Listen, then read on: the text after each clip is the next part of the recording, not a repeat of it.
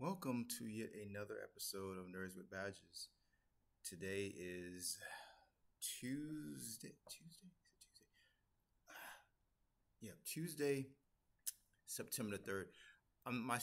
My work schedule just changed, so I'm just trying to get used to my new days working and my new days off. I tell you, um, I actually had Monday off, and it just kind of threw me off because usually I'm off on Saturdays and Sundays. But anyway, so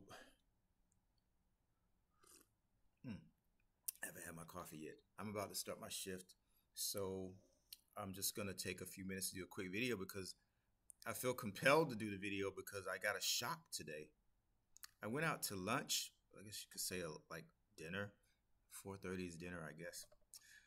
I I met up with a friend at the Grove at Cheesecake Factory for Brenner dinner, dinner. Anyway, so I had this like Cajun salmon. It was so good. I wish I'd taken pictures and posted on. I thought about it after I had already finished eating everything. They gave me a lot though for like $30. I ended up taking like half of it home. I ate half of it. It's a lot actually. And then we had like what kind of cheesecake it was. It was some chocolate mousse cheesecake. My friend wanted me to try. So I after we finished, I took the bus home third and I just get off at Third in Vermont. So the Grove is like right on Third Street, so it's just a straight shot down to Third and New Hampshire, where I live at. So I on the bus, and I just took my phone out and I connected internet. I used to ride the bus a lot. Lately, I've been riding Uber and Lyft, and I got to stop that because it's freaking expensive. But I've had so many crazy adventures riding buses now because anybody can ride the bus now apparently, and yeah, there's a lot of strangeness on the buses and public transportation now. So I've gotten kind of spoiled taking Uber and Lyft because I don't drive. So I'm on the bus and I decide to just surf the web. So I go to IGN. Take my phone forever. I gotta get me a new phone. So anyway, I go to IGN and and the first thing that pops up is like Sony shutting down Concord, and I'm like, what? So now I bought Concord. I'm probably like one of maybe five people on the planet. I should say that. It's probably more than that. I mean, see, this game came out, this Concord game. Basically, it's like playing Overwatch to me. And I have already picked one character I like. I try to pick the black character, because so I picked the black guy, and he can triple jump, which is really cool. So that's great. Can't take a lot of damage, but he can also heal. So it's more of a support character, I guess.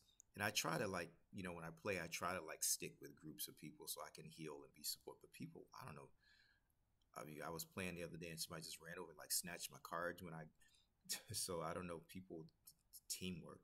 There's no I and us or we. How does it? So anyway, I was reading the article and I saw it and I was like, my God. So this game took 8 years for Sony to make, and they put it out, and it's been like review bombed. And I think a lot of people just kind of like smell, like sharks smell blood in the water. Everybody jumps on it, and I think probably half the people that are like trashing the game probably haven't played it. It's just like playing. It's just like playing Overwatch to me. It's I don't think the characters. I think the characters could be more interesting in their design. It's not a bad game. It's just 8 years in the making. I don't know. I still find it hard to believe it took that long for them to put out a hero shooter like that. I mean, it's high quality, I guess. I mean, it's not bad, but a lot of hero shooters nowadays are just free to play. So they should have gone that route. I guess because they spent so much time and money on the game, they had to charge.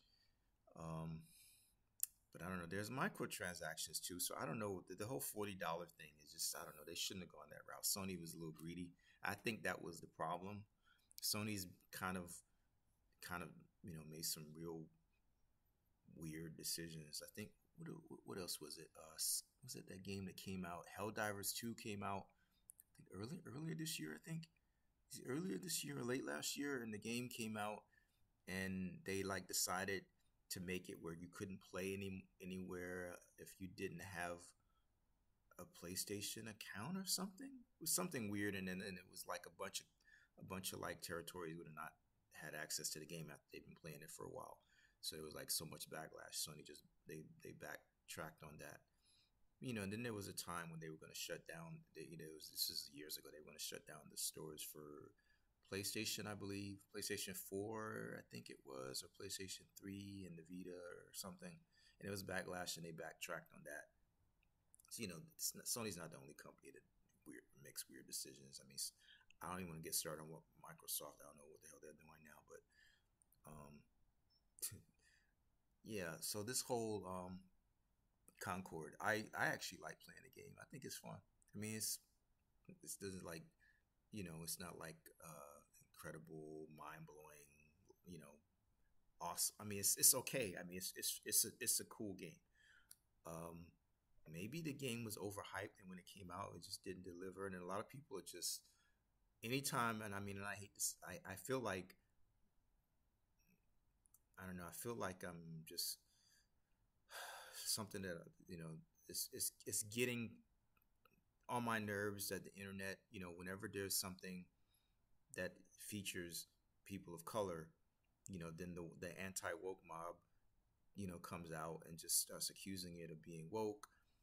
I mean, there's a wide variety of characters in the game, and there are there's I think there's like three black characters. I think there's and then there's one character that's like really like big boned. I guess I don't want to say you don't say fat. You say overweight character, maybe a character who's racially ambiguous.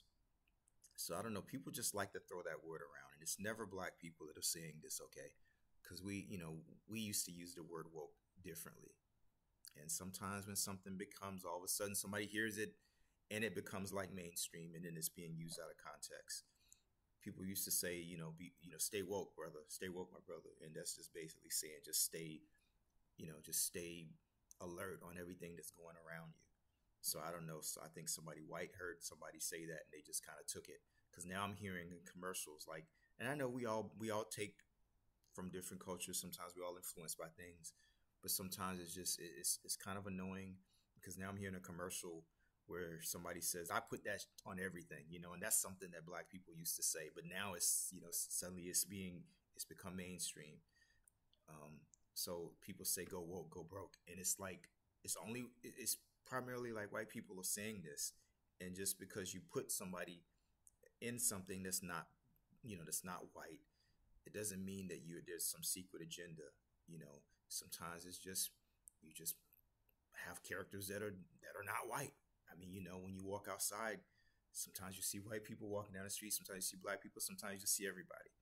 So if I make a game, I'm gonna probably feature a black character because that's what I relate to more. Um, you know, I'm just saying it's just something that I didn't really see a lot when I was growing up, and I definitely feel like that kids that are coming up, the next generation, I think that this is something that is important because I mean, I feel like I'm going off on a tangent because you got the iconic characters in comic books. You got Superman, Wonder Woman, and Batman. The DC, and then in the Marvel, you got the Avengers, and all the Avengers. They for the longest they were all white.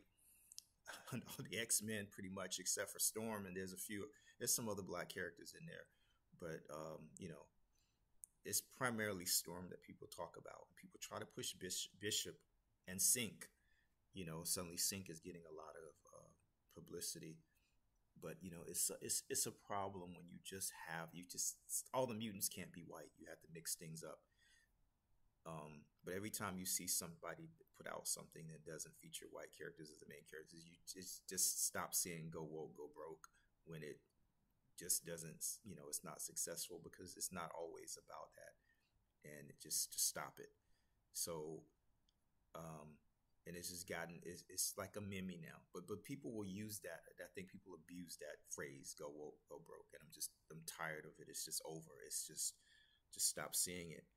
But some people like to see stuff fail, and it's just so much negativity, man. When I look at the content creator stuff on YouTube and I see I see some of the thumbnails and then the headlines that people put in their videos. Sometimes it's not even really what the video is about, and sometimes they'll just put stuff to just get people's attention. But a lot of people are happy that this game is just not just. Um, Now people can come together collectively and save a game. I know they're trying to save Acolyte for another season. I watched it. I thought it was just okay. Yeah, it had problems. Yeah, I admit it. It had problems. It was nice seeing a black woman, you know, using the force, and but I think the show, it has some problems. Definitely has some problems, and sometimes when shows come out, they may not be good the first season. They get better as time goes on, but sometimes shows need time to just kind of cook, before they kind of find their footing.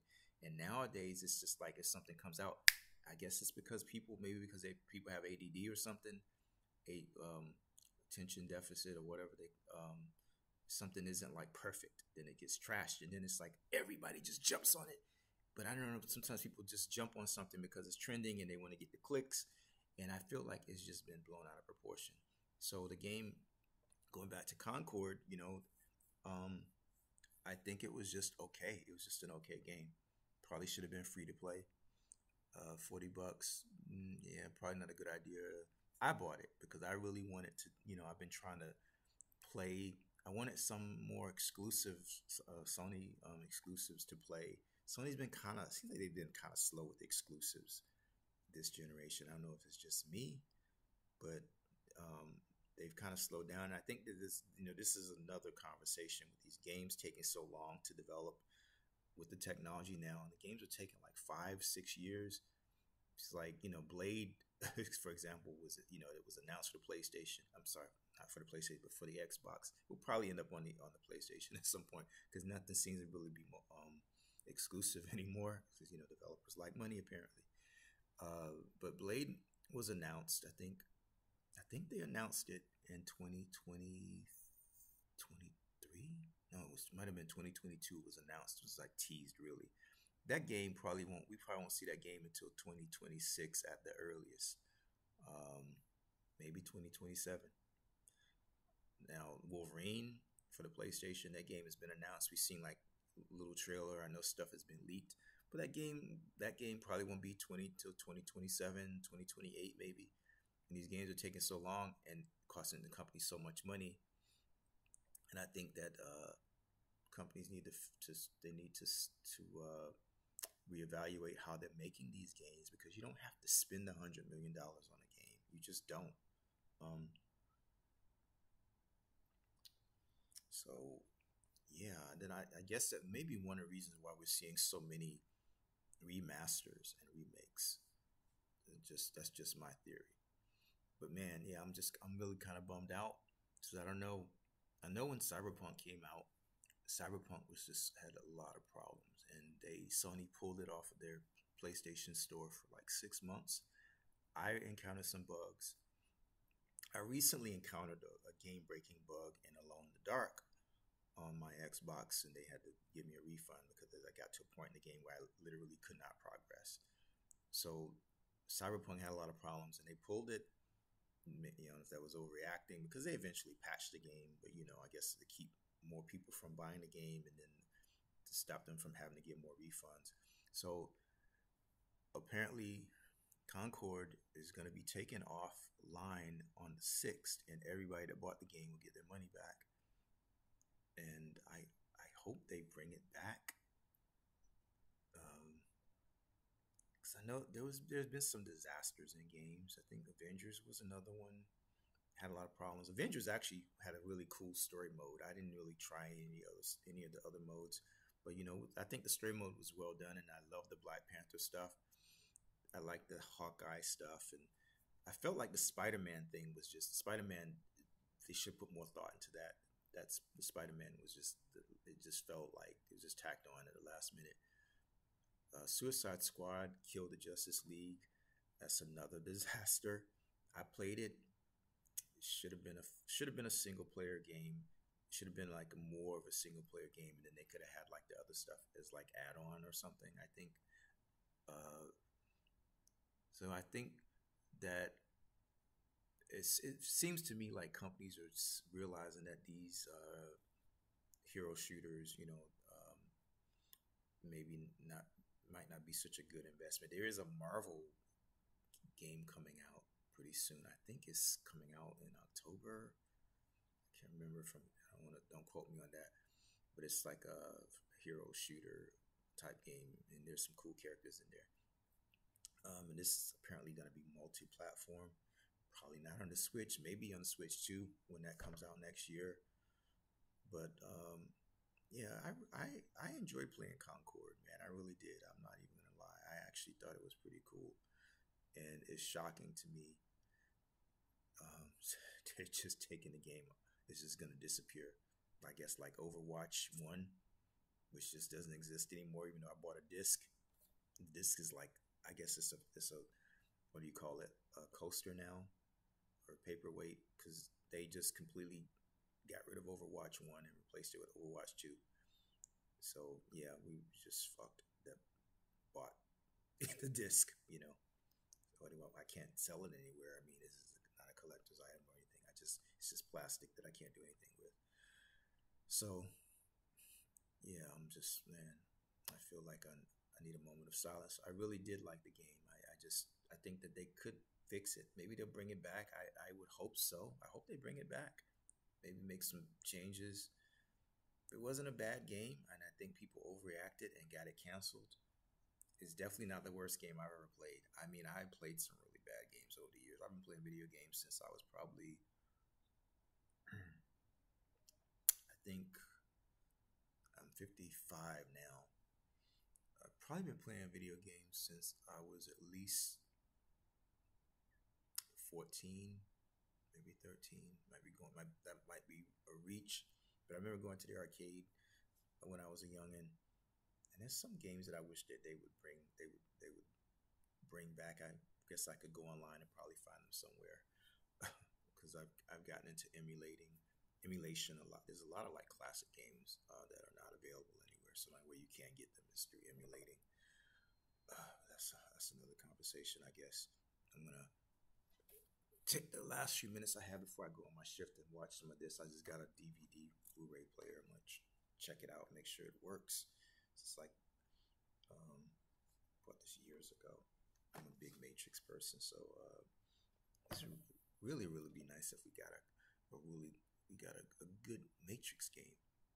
It's so strange, man. I tell you, back in the day, I know there would have been a Matrix game. Actually, there was a couple of Matrix games. What am I talking about? There was Path of Neo, and then there was the Enter the Matrix game. But they haven't really made another one, and I don't know why. They did a demo Matrix game a few years ago that came out. It was just a demo, just showing off what Unreal Engine can do. But I don't know why. You would think. I mean, Deadpool came out. Now back in the day, there would have been a Deadpool game, but there was not anything. And I feel like the people that are making the video games, man, I don't know if they really are gamers because, man, it's just some things that really don't make sense. So this has been a really strange generation for games. A lot of weird things have happened in the last 4 years.